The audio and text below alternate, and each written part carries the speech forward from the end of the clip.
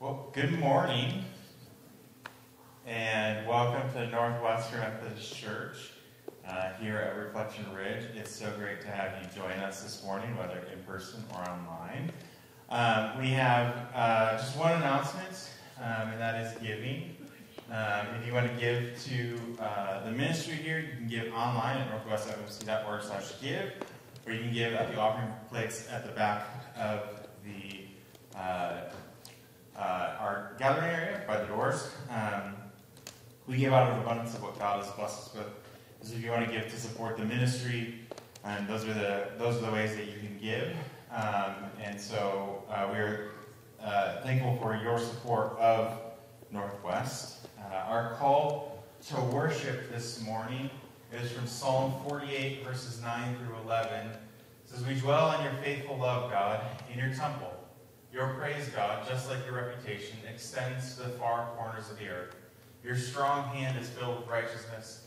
Let Mount Zion be glad. Let the towns of Judah rejoice because of your acts of justice." Gabe is going to lead us in worship this morning.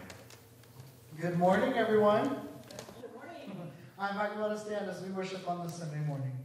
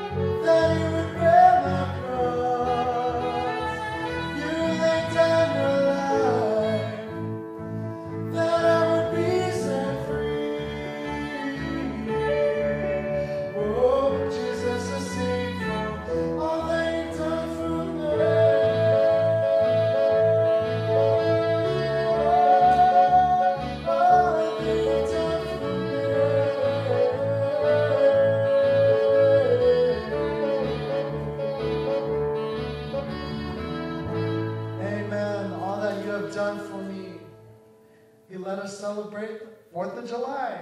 And everyone's alive with no missing fingers. Hallelujah. Amen to that.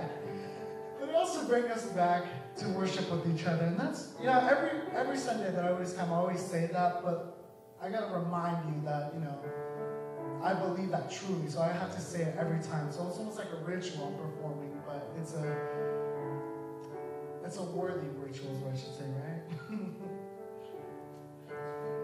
Amen. This is my Father's word, and to my listening ears, all nature sings and drowning wings, the music of the streams. This is my Father's word, rest me in the flood of rocks and trees, of skies and seas. His hand the wonders wrought.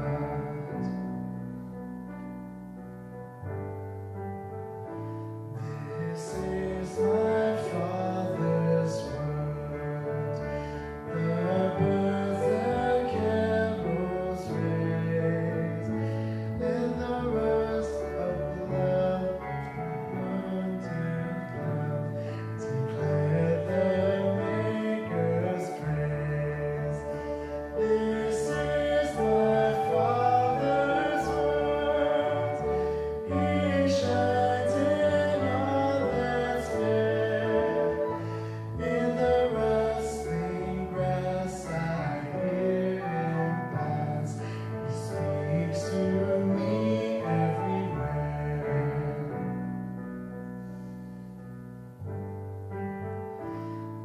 This is my Father's word.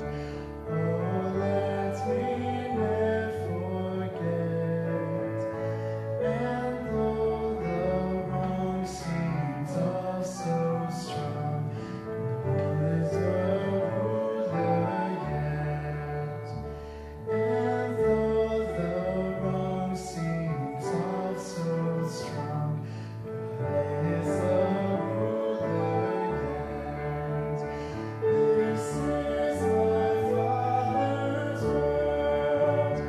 Why should my heart be sad? The Lord is King, let the heavens ring. God reigns, let the earth be glad. The Lord is King, let the heavens ring. God reigns, let the earth be glad.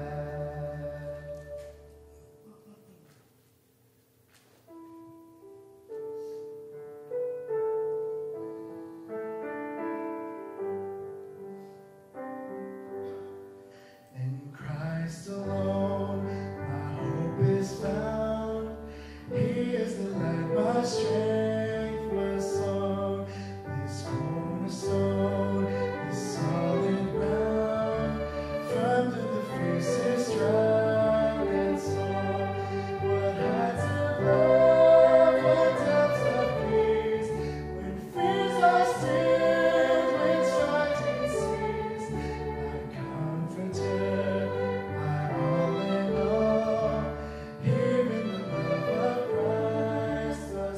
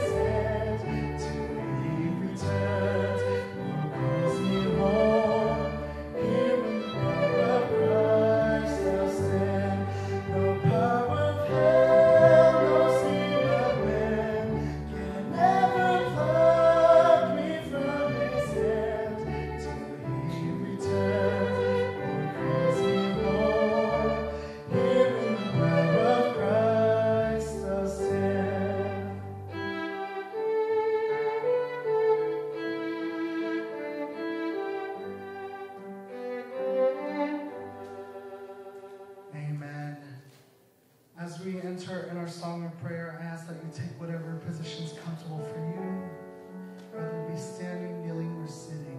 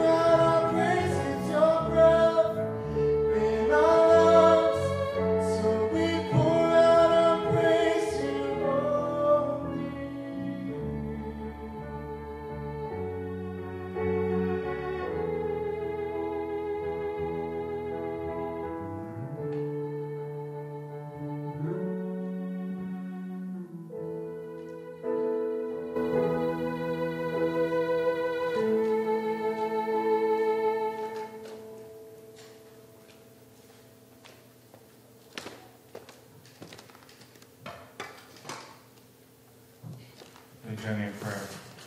Lord, we thank you for this time of worship together. We thank you that you are with us, that you are great. We thank you that we're able to gather and worship and praise.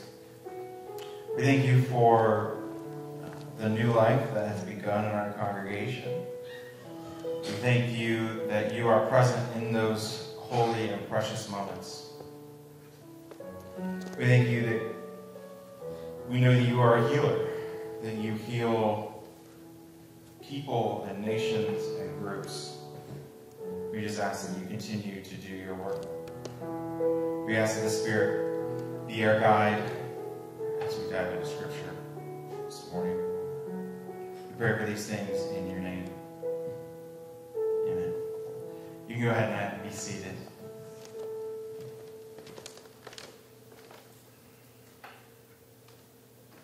This morning is Communion Sunday. It is the first Sunday of the month. And so we will read through the liturgy. Just a reminder, we have gluten-free elements. There are also the non-gluten-free wafers on top of the cups if you'd rather have a wafer rather than gluten-free bread. But I don't think anybody makes that choice. So, so we will go through, and then I will bring communion to you.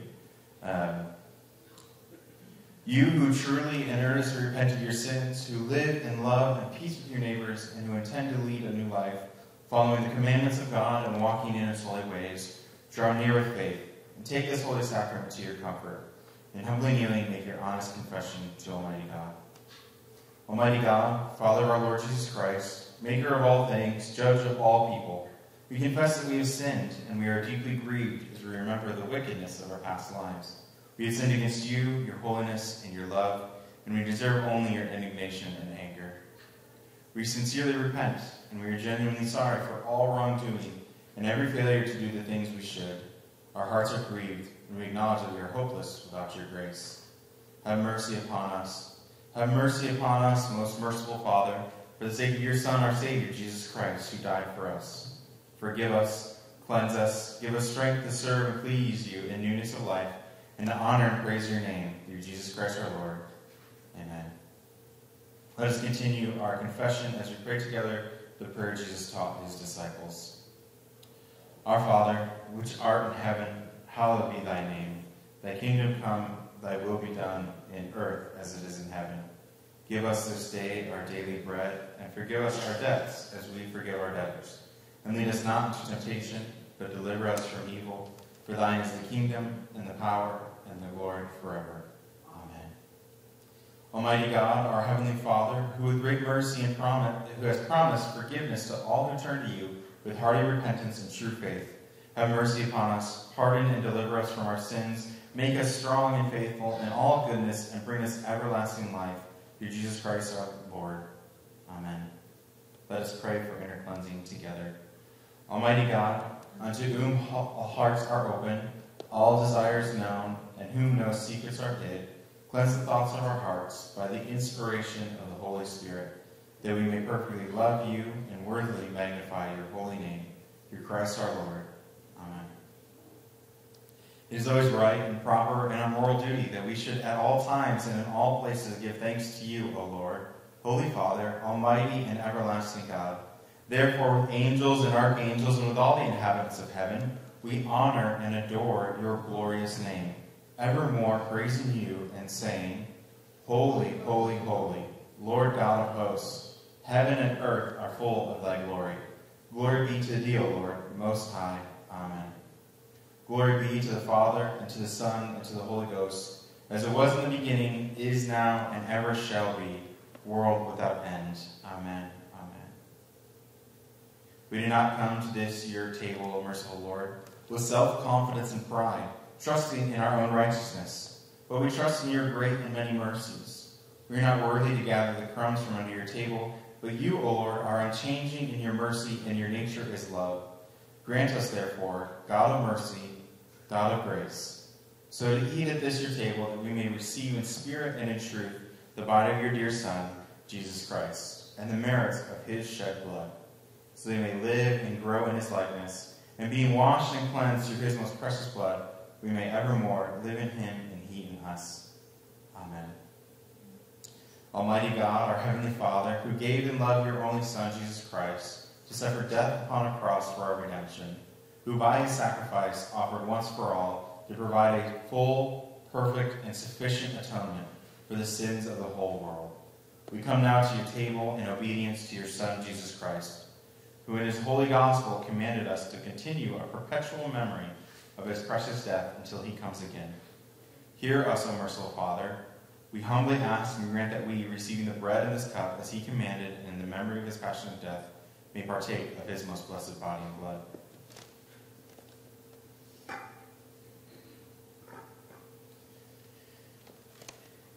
In the night of his betrayal, Jesus took bread, and when he had given thanks, he broke it and gave it to his disciples, saying, "Take, eat. This is my body, which is given for you. Do this in remembrance of me."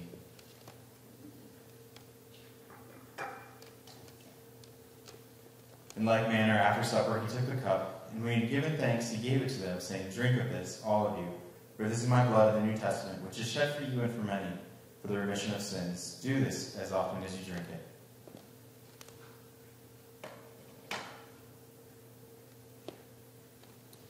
The body of our Lord Jesus Christ, which is given for you, preserve your soul and body into everlasting life. Take and eat this in remembrance that Christ died for you, and feed upon him in your heart with thanks, by faith with thanksgiving.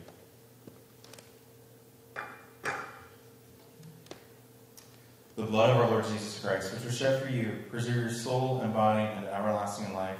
Drink this in remembrance that Christ's blood was shed for you, and be thankful.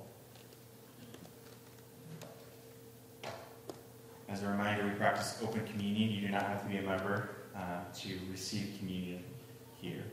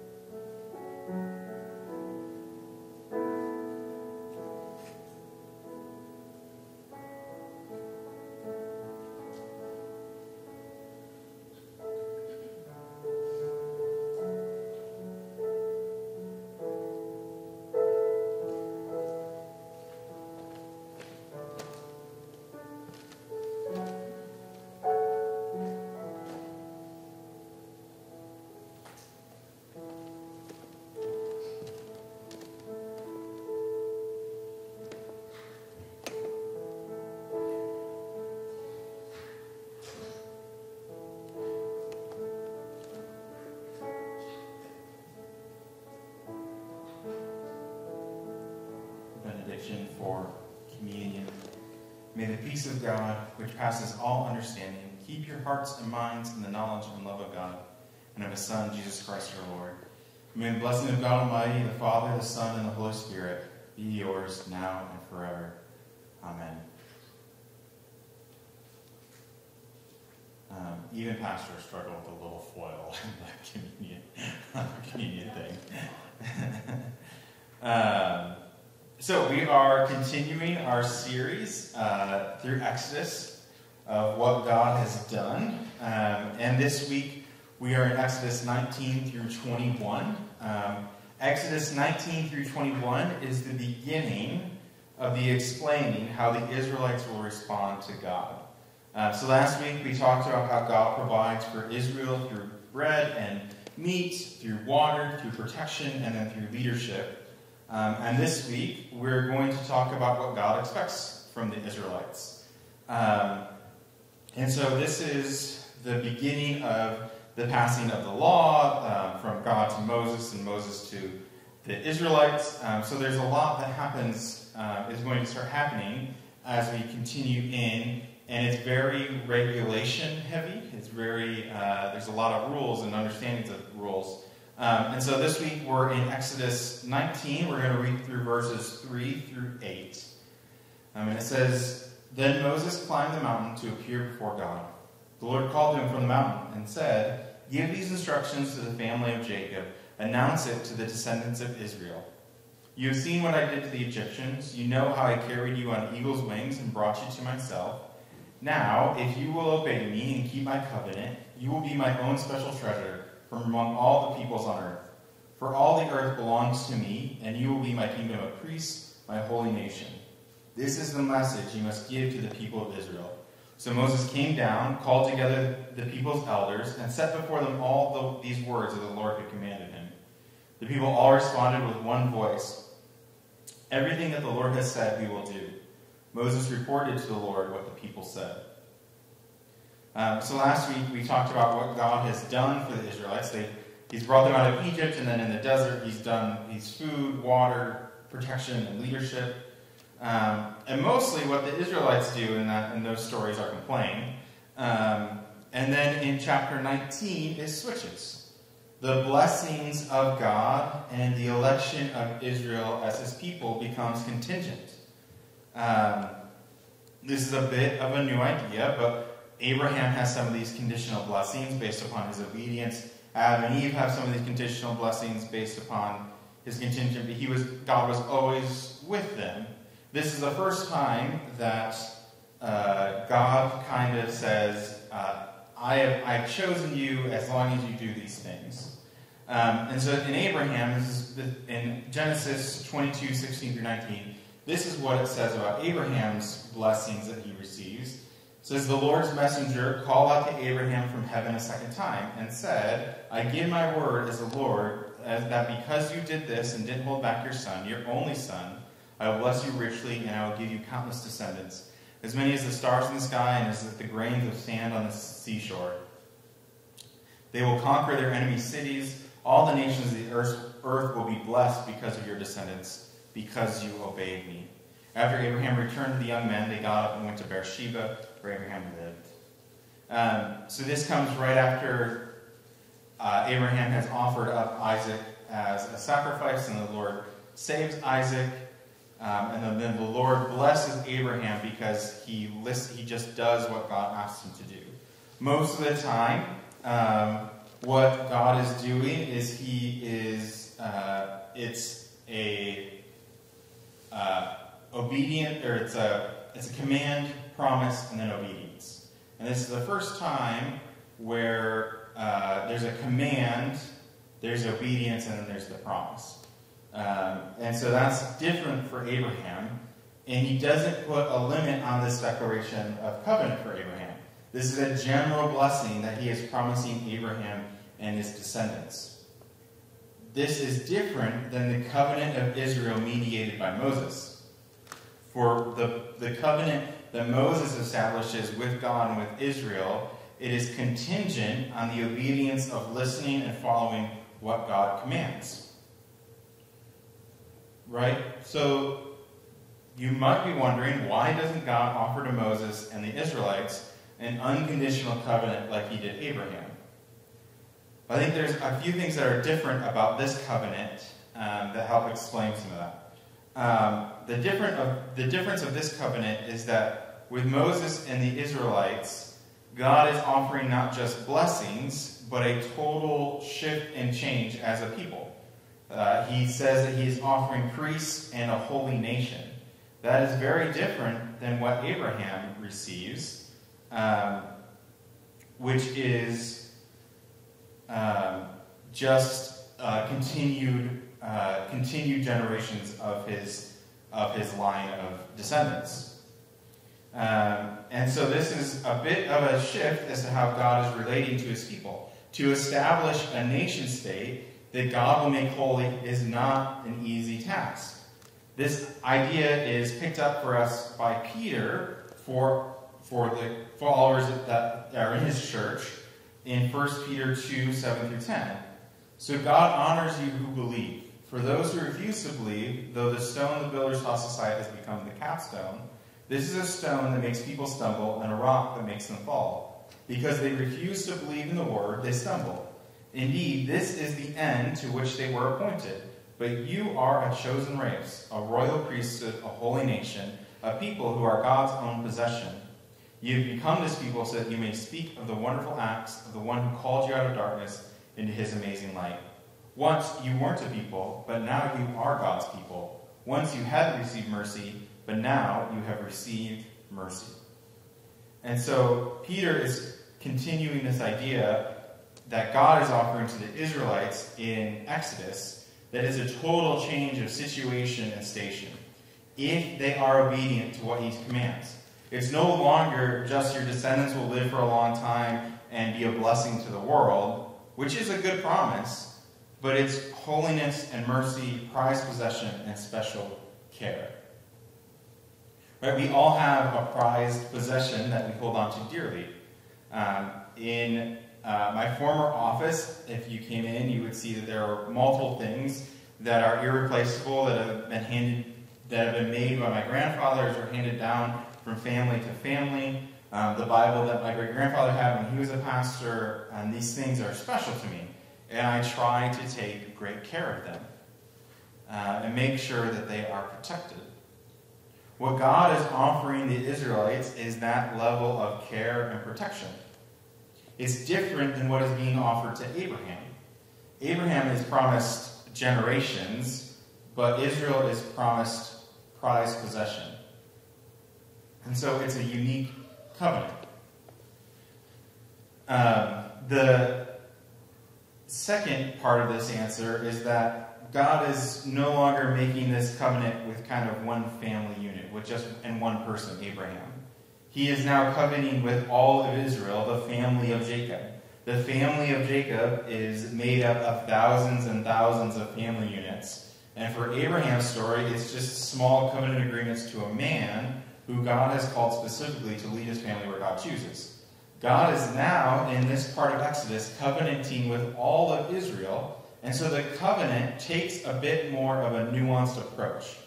It looks similar, and you really see this through the book of Deuteronomy, but it looks similar to ancient Near East treaties.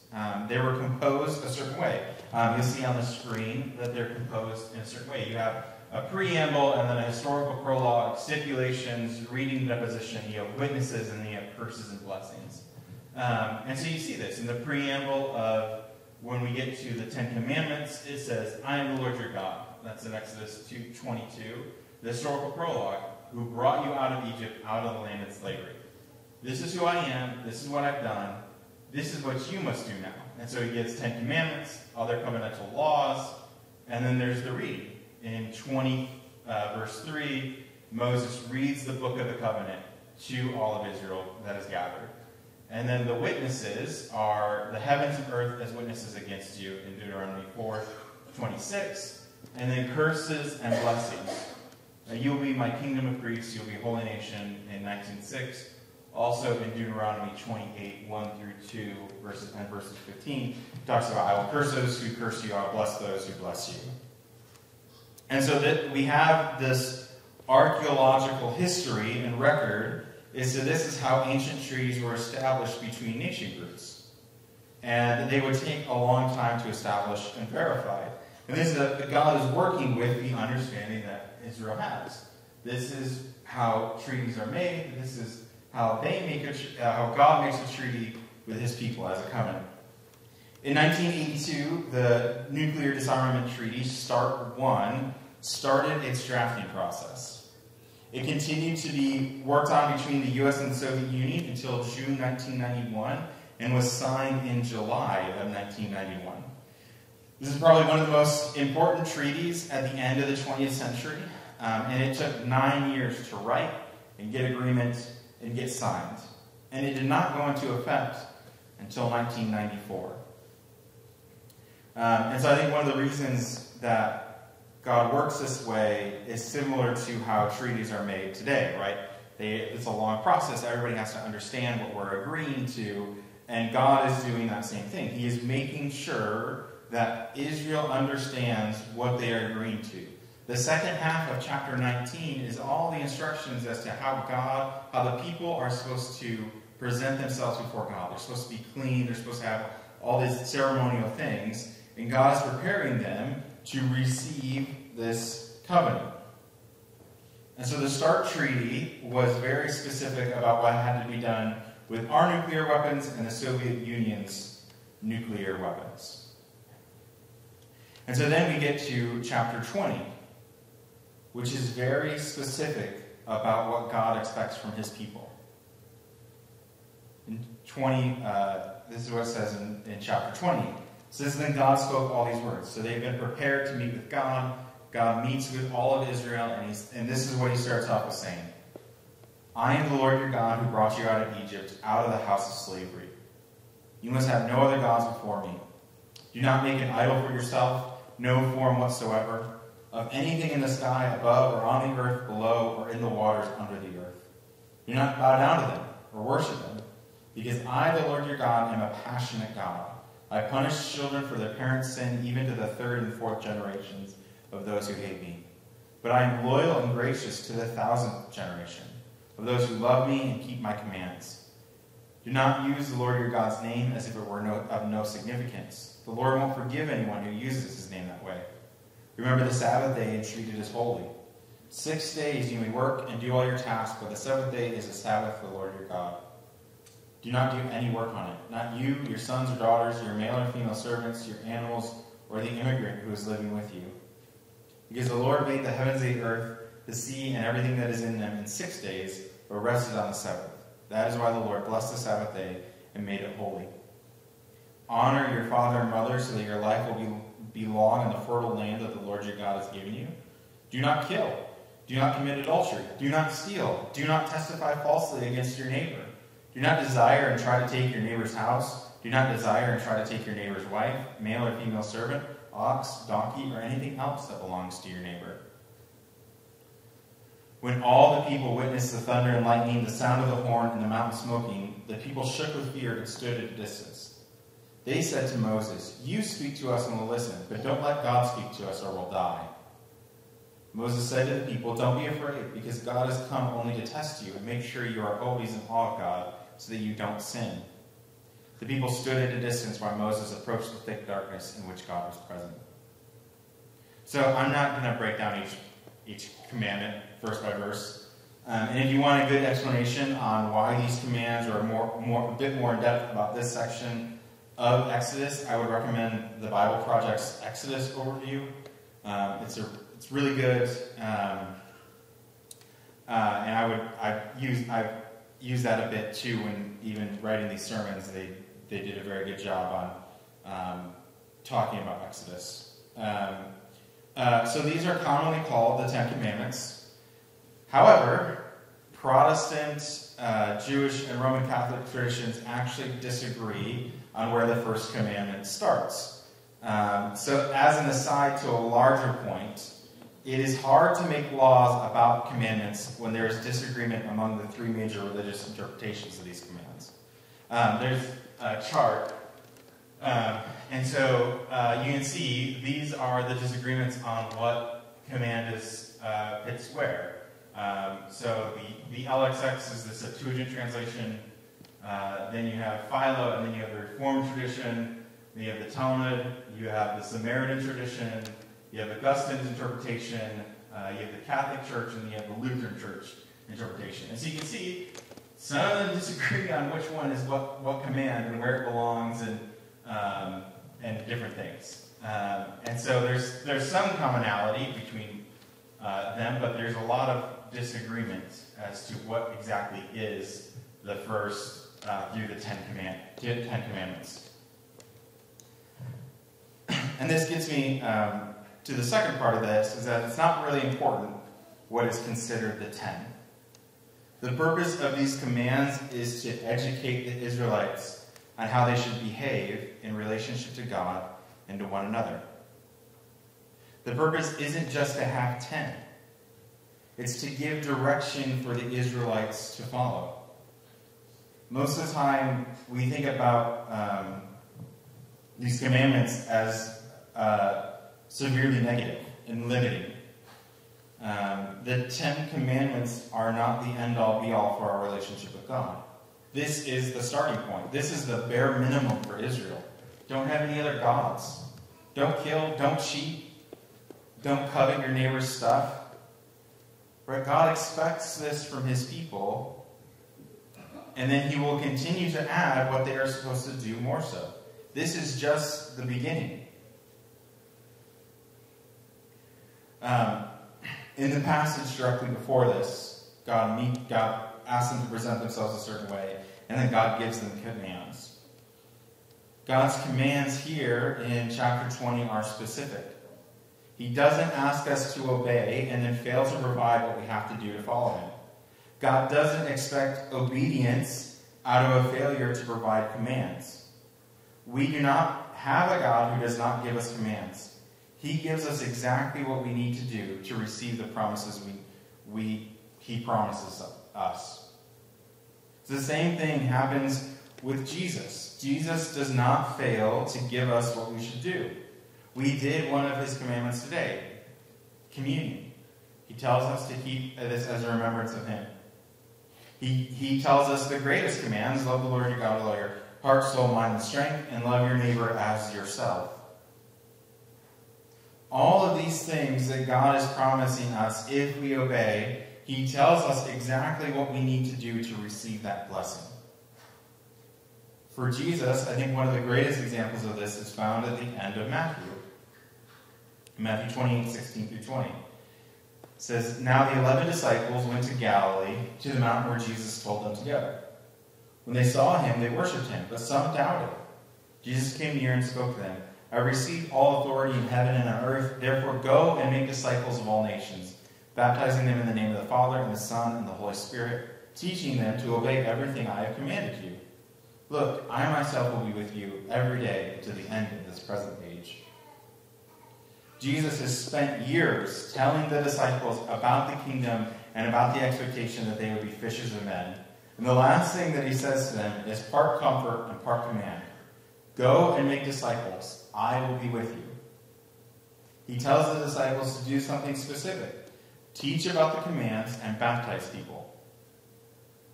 The commands of Jesus to his church are not unknown. He is not vague to us. He has never been vague to us. He gives us flexibility. He doesn't tell us how we should love someone. He just says that we should love people. We should love our neighbor as ourselves. He doesn't say only on the third Wednesday of each month, hold a meal with your neighbor, or tell your kids that you love them. Right? It doesn't limit like that. One of the things that I have had to learn about being a parent is how to set boundaries and expectations. If you set the boundaries and expectations too strict or too tight, then you will have to answer every single little question that they ask. But if you set them too loose, then you risk endangering your children. God here in Exodus, and then through the ministry of Jesus, is explaining what he wants them to do. He wants them not to be like other people. He wants them to care for their neighbor, not covet their neighbor. He wants to be our God, not another idol. And I think we still struggle with this today. Through God's grace, we are able to carry on further and further to his desires. But for a church, as a bit of a reality check, we are contingent, just like Israel is. God chooses his church to do his work, but he can choose for it not to be doing his work just as much as he can allow it to flourish. I think that God raises up churches to engage his world where his world is at. And the question that we have as a church is, do we trust God enough to follow his commands? Right? It's the question that Israel's wrestling with. Do I trust this God enough to listen to him? It's the question in the minds of the disciples when they see Jesus last in Matthew.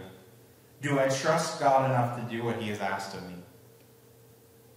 Some of them doubt. It says at the beginning of that section of Matthew, some of them are doubting as they're going to meet with Jesus before he ascends. Do I trust God enough to do what he's asked of me? Is he worthy of my trust and commitment and energy and talent? Not into some vague idea of what it means to follow God, but something concrete.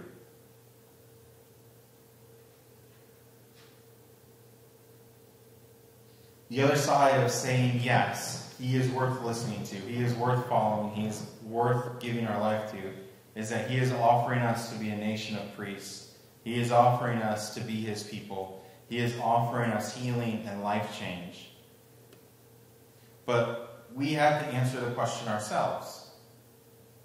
We know the things that God has done. We know what God has laid out for the Israelites at the beginning of Exodus. He has brought them out of Egypt. He has provided them food and water. He has done things in your life.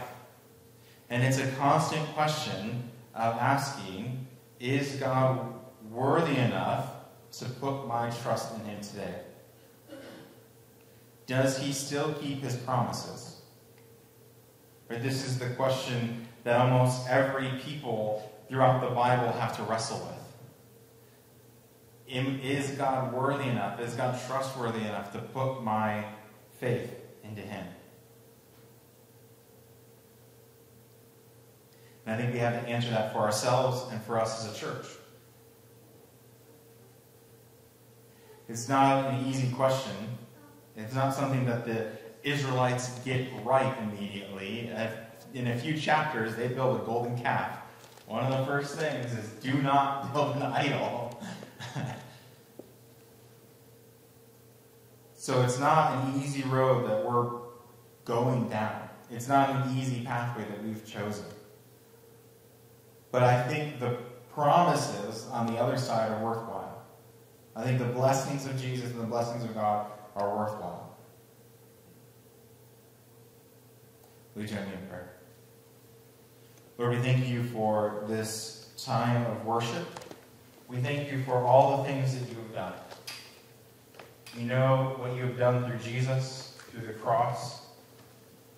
We know you have done for the Israelites. We've known what you've done for all people who follow you. This is a question that we continue to have. The question that you continue to ask your people is, will you follow me? Will you pick up the cross?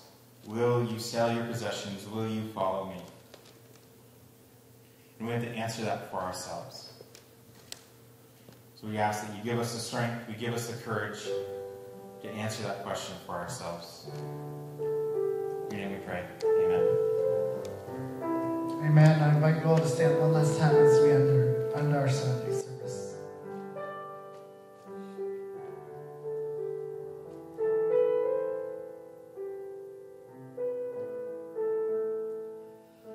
We fall down, we lay our crowns at the feet of Jesus. The greatness of mercy and love at the feet of Jesus.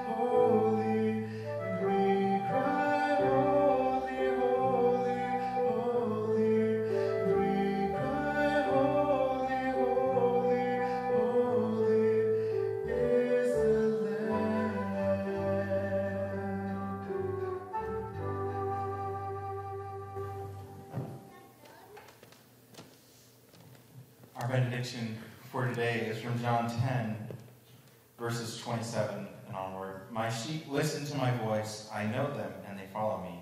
I give them eternal life, and they will never perish.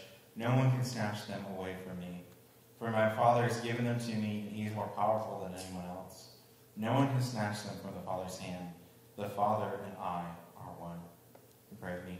Lord, we thank you that your voice is known to us, that you are not vague in what you ask of us to do, that you give us commands that we can follow. We ask that you continue to strengthen us through your Spirit, that you would guide and lead us as we seek to follow you. In your name we pray. Amen. Have a wonderful week.